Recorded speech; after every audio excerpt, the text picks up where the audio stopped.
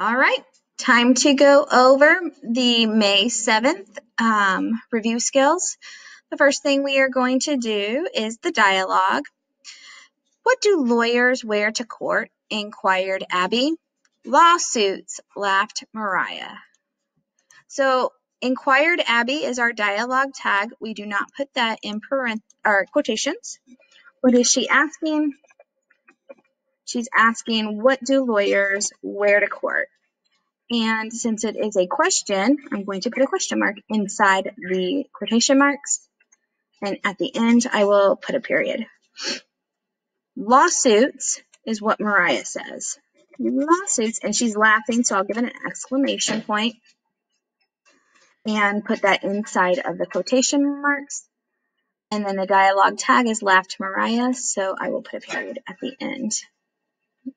My dogs are trying to get in a fight. I gotta be careful. And commas. Okay. Fabio plays Fortnite, Minecraft, and Mario Kart. Well, I know that is a list of games, so I'm going to insert a comma in between Fortnite and Minecraft and. While at the park, I saw my neighbor. Okay, the introductory phrase, we need to have a comma. If it said, I saw my neighbor while at the park, you would not need the comma. But when you change the sentence around to have this phrase at the beginning, you have to put the comma in front.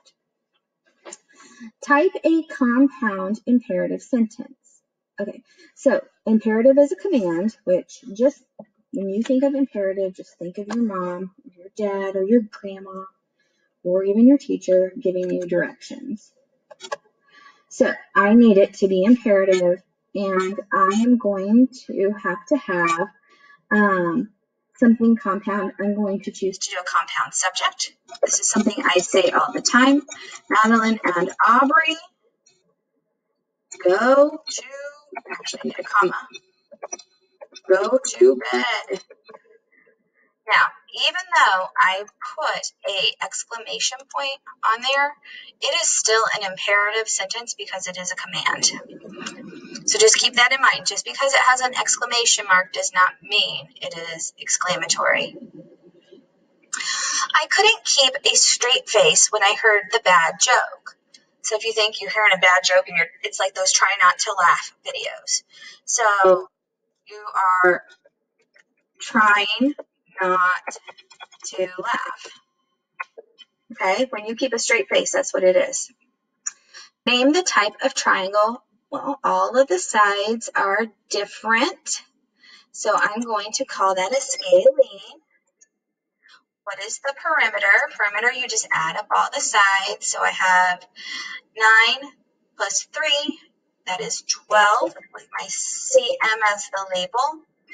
And by looking at this, it says what kind of angles? I see 2 angles. I see a right triangle here in this corner, and then I see a cute in these 2 corners. So I'm going to write both of them there. So here we are, true or false. An isosceles triangle has all acute angles. This is false. It has 2 sides the same length. It has nothing to do with its angles. A rectangle is not a quadrilateral. Quadrilaterals have 4 sides. Rectangles have 4 sides, so this is again false. A 5-sided shape is a hexagon. A 5-sided shape is a pentagon, so this is false as well. Put the numbers in counting order, then highlight the number in the middle. All right, I'm just going to have to look here. There's 30 and 34. Looks like 58, 72, and 86. And then my middle value is the 58. We're almost done. Name the shape. The shape is a rhombus. Remember, a rhombus looks like a square that's been punched and is kind of like leaning over to the side. How many sides does it have? 4. You just count those. How many angles? 4.